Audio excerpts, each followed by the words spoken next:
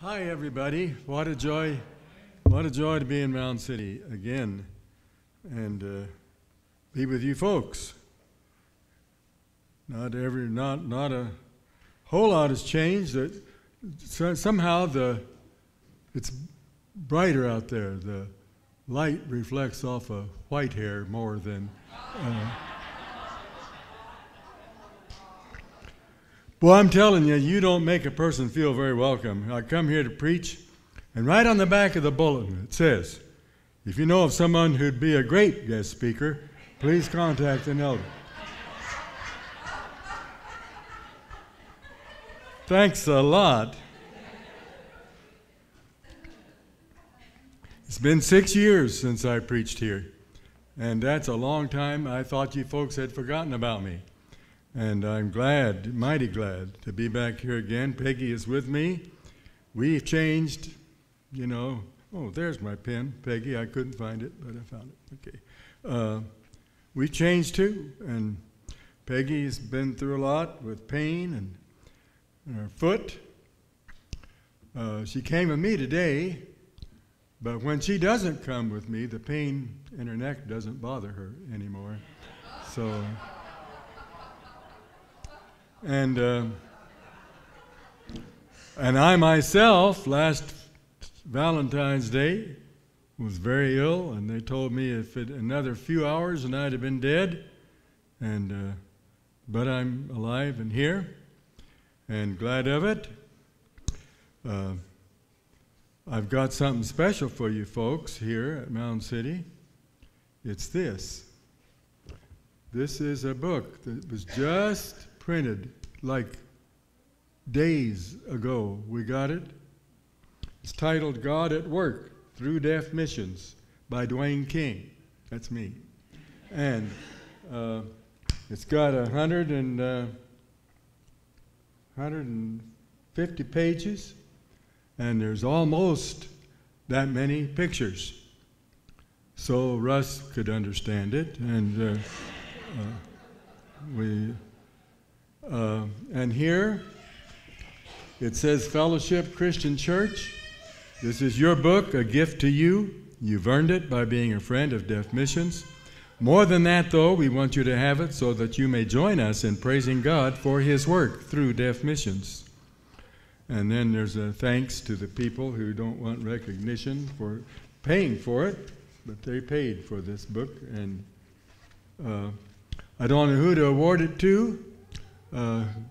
Is there I'd like to award it to your preacher, but that's me today. So I'm going, you're closest, come up here, Virgil, and we'll give it to you.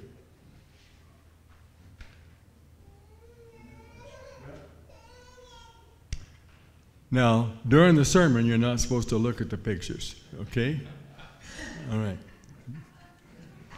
That's hard for him, that's hard. Here's a list of the sermons that I've preached at this place through, the first time, 1986, August 24th. There were 80 people here that day. And it lists through 6 revival meetings.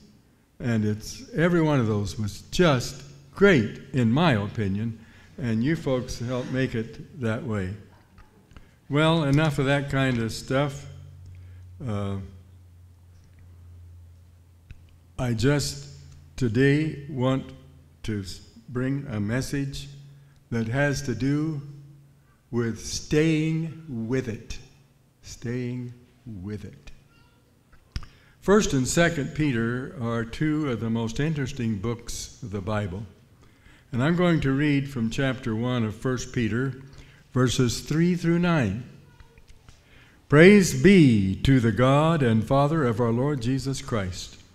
Isn't that a great way to start a message? Wow. In His great mercy. By the way, some of you were, I started reading too quickly. It's 1 Peter chapter 1, beginning with verse 3, and I'm going to start over. Praise be to the God and Father of our Lord Jesus Christ. In his great mercy, he has given us new birth into a living hope through the resurrection of Jesus Christ from the dead, and into an inheritance that can never perish, spoil, or fade, kept in heaven for you who through faith are shielded by God's power until the coming of the salvation that is ready to be revealed in the last time. In this you greatly rejoice, though now for a little while you may have to suffer grief in all kinds of trials. These have come so that your faith, of greater worth than gold, which perishes even though refined by fire, may be proved genuine and may result in praise, glory, and honor when Jesus Christ is revealed. Though you have not seen him, you love him. And even though you do not see him now, you believe in him and are filled with an inexpressible and glorious joy. For you are receiving the goal of your faith, the salvation of your souls.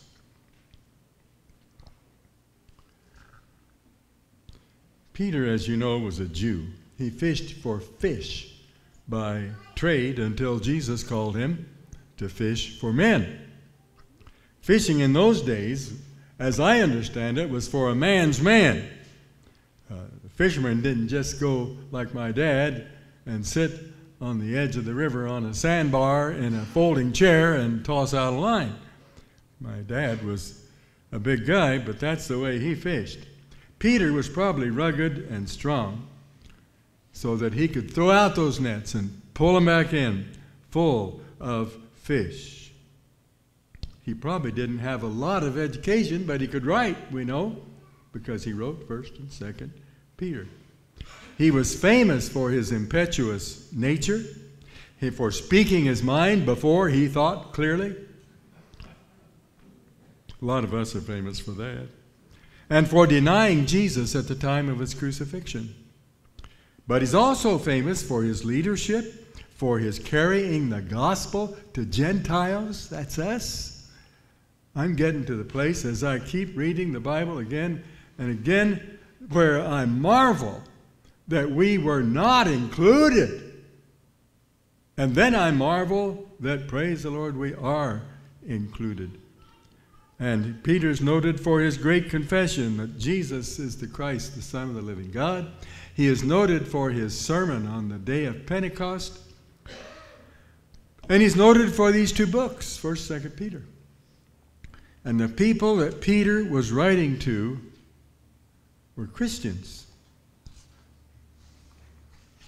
Peter wrote the first book to encourage the Christians to be faithful to Jesus. That's what I want today. Encourage you to be faithful to Jesus. Even though they were scattered and persecuted. Now, the second book is about scoffers and false teachers. Both books contain a little more information than all of that. For instance, 2 Peter talks about the end of the universe. And I find that to be quite interesting. But these are good books. Peter was an interesting man. And he wrote some interesting literature here. Now, I'm going to look. I wonder if you noticed how long the sentence was that I read a while ago. That sentence that started in the middle of verse 3 and continued through verse 4 and continued through verse 5. I'm going to read that sentence again because I call that sentence the gospel message in one sentence. That's essentially what that is. It speaks of God's mercy. It speaks of new birth, a living hope, the resurrection of Jesus Christ, the Christian's inheritance, eternity, heaven, and faith, and God's power, and you, and salvation, and the last days. That's all in one sentence. I'll read it again. In his great mercy, he has given us new birth into a living hope through the resurrection of Jesus Christ from the dead, and into an inheritance that can never perish, spoil, or fade, kept in heaven for you who, through faith, are shielded by God's power until the coming of the salvation that is ready to be revealed in the last time. That is a sentence. Material enough for a month of preaching or more, and those folks needed that. Those folks were suffering. They were scattered. They needed that encouragement. And we need it today. You see, we do have an advantage, though. We have this book, the Bible. And this one is pretty thick because it's two of them. Two put together here, two translations. But we have this book. We can go to it. They didn't have the book. The letter that Peter wrote to them would become a part of the book, and they apparently had a letter from Paul, but they didn't have the Bible as we have it today. And they did have the Holy Spirit, which we also have.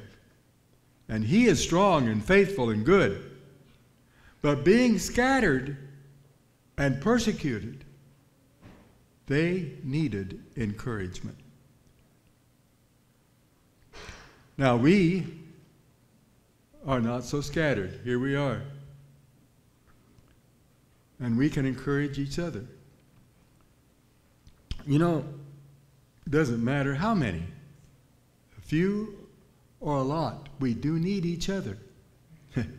I remember telling my doctor one time, I said to him, Doc, did you know that every time I preach to between 2,000 and 3,000 people?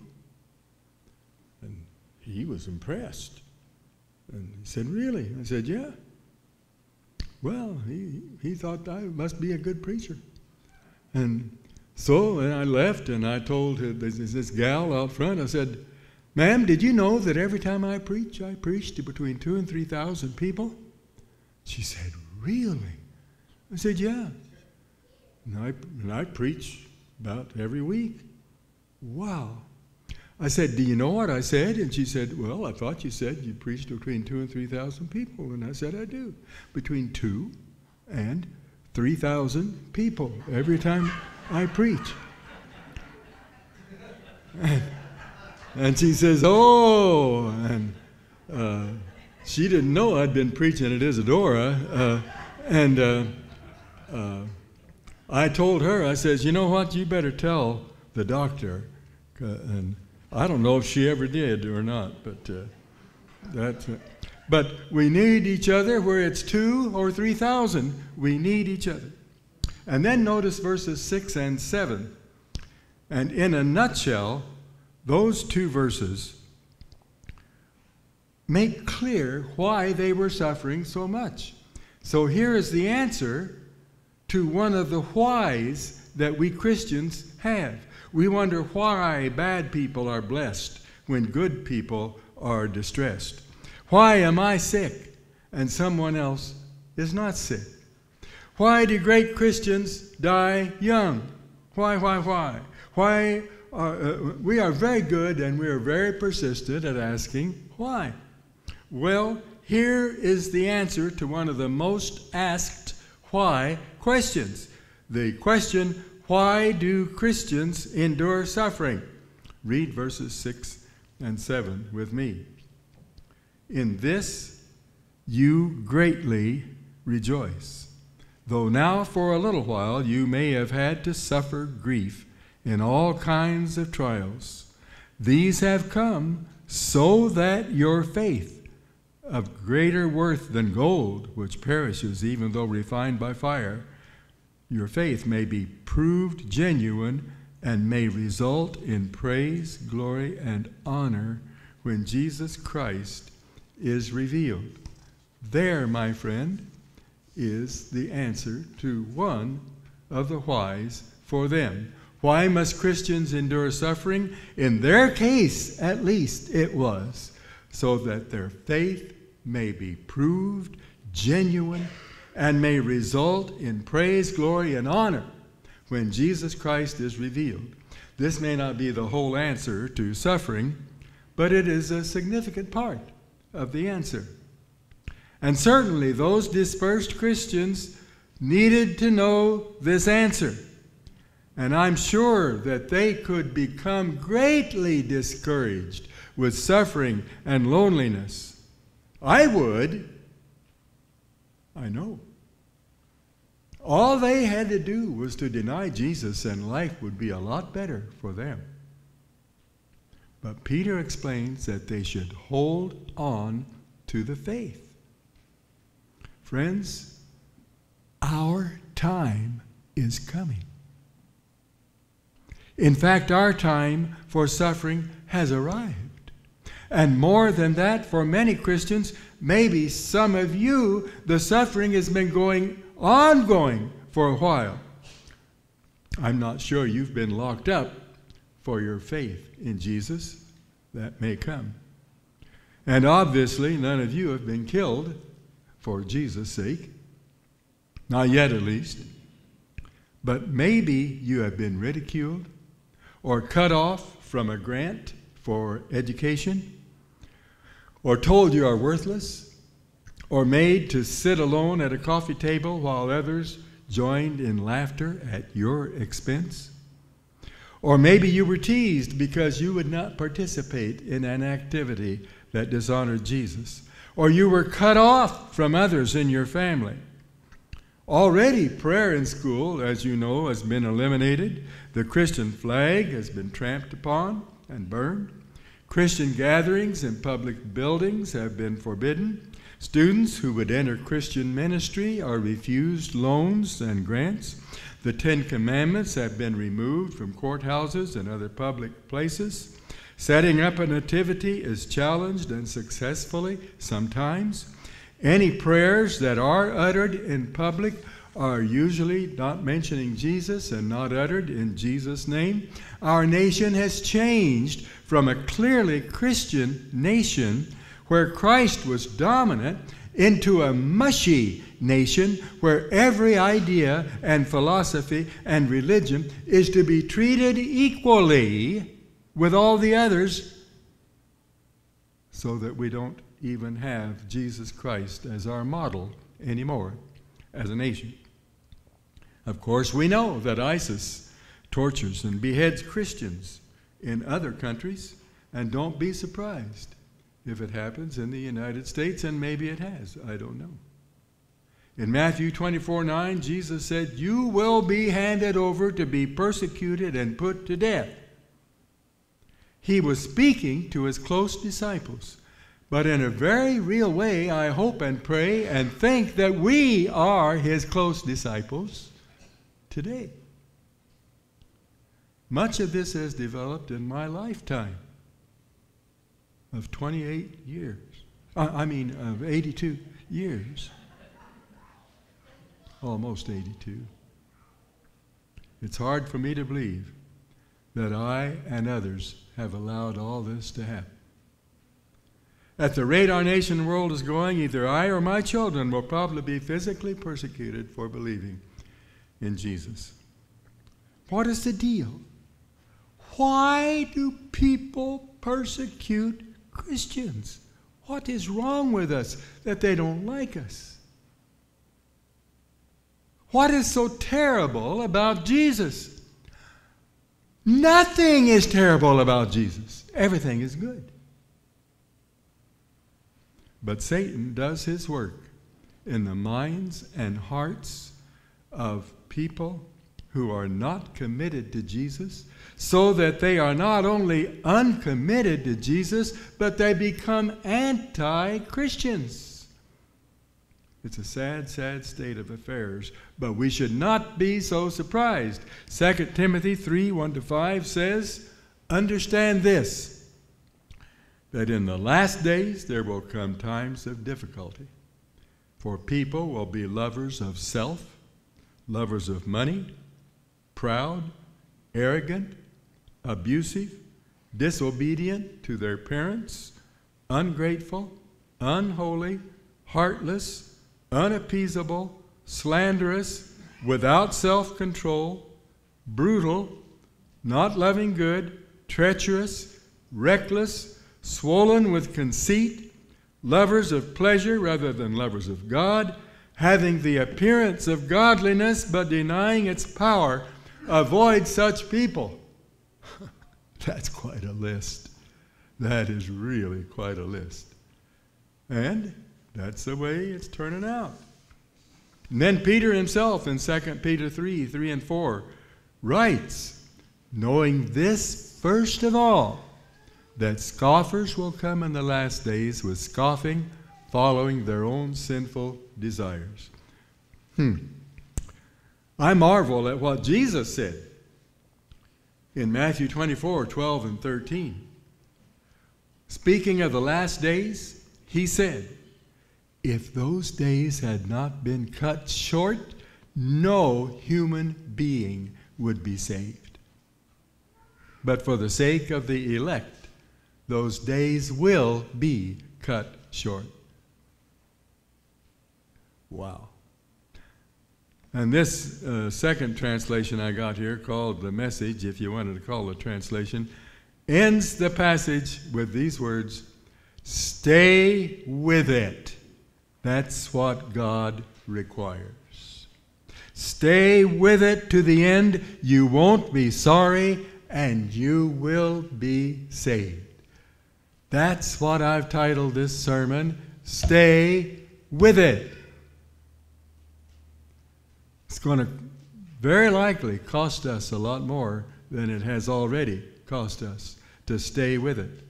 But stay with it, you won't be sorry, and you will be saved. Stay with it, it's worth it. It's more than worth it. Stay with the gospel, stay with the truth, stay with Jesus. As Peter writes in 1 Peter 4:13, rejoice that you participate in the sufferings of Christ. Oh, that's kind of a toughie for a lot of people. It wasn't for the apostles.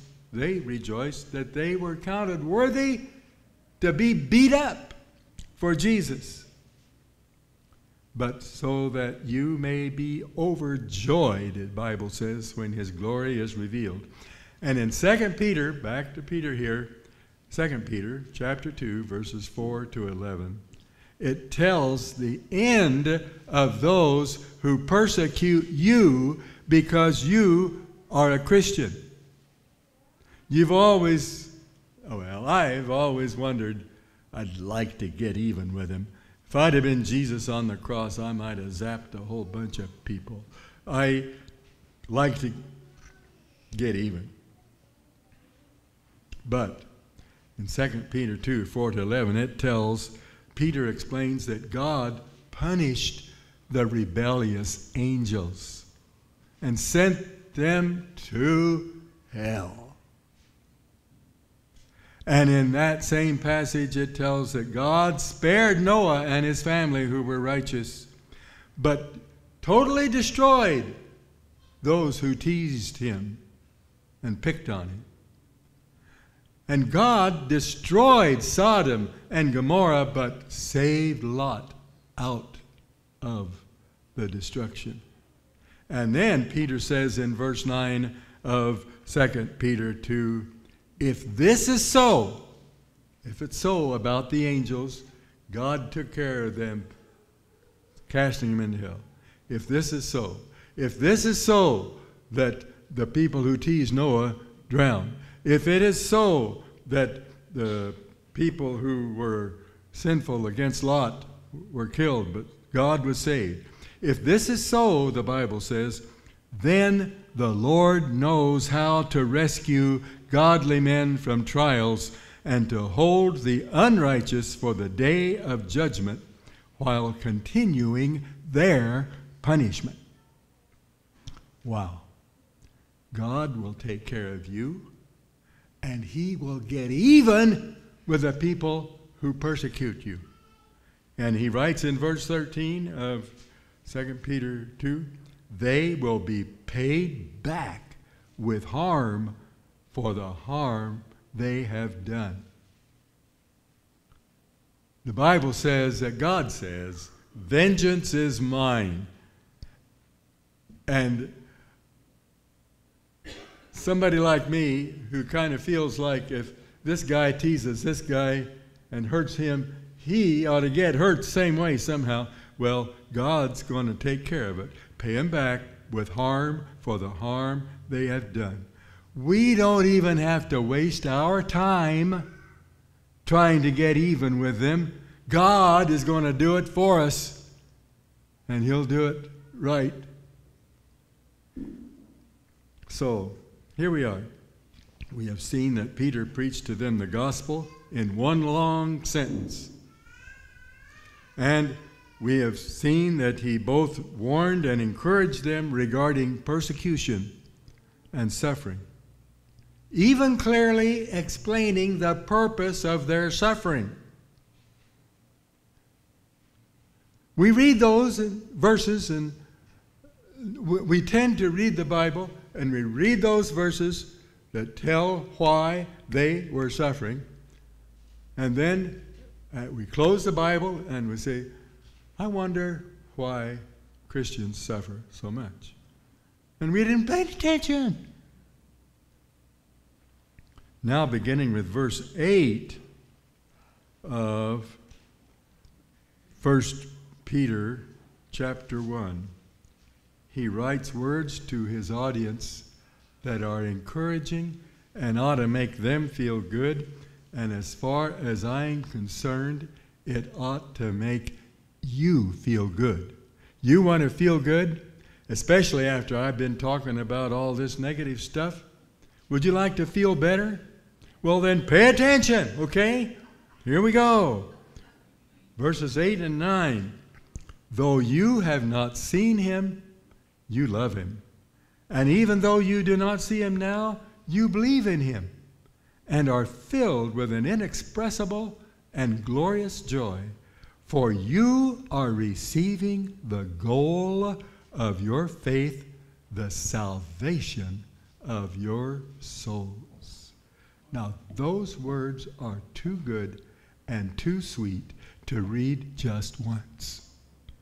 I'm going to read them again, and this time, pay better attention. Though you have not seen him, you love him. And even though you do not see him now, you believe in him and are filled with an inexpressible and glorious joy. For you are receiving the goal of your faith, the salvation of your souls. I hope you understand these words are to you, people who are in this building in Mound City, Missouri, on this date. What is this? September 1st of 2019. It's for you. You have not seen him, but you love him. You do not see him now, but you believe in him, and you're filled with glorious joy. You are receiving the goal of your faith, which is the salvation of your souls. These words, written almost 2,000 years ago, are for you. For you and everyone who receives the gospel and endures suffering with faithfulness. Those encouraging words speak of love. And you good people here in Mound City have demonstrated Christian love beautifully, to me at least, and I know to many other people. And you haven't seen him. I haven't either. But we all love him. And you love one another. And that marks the Christian. The Bible says so. Everyone knows that you are his disciples because of your love.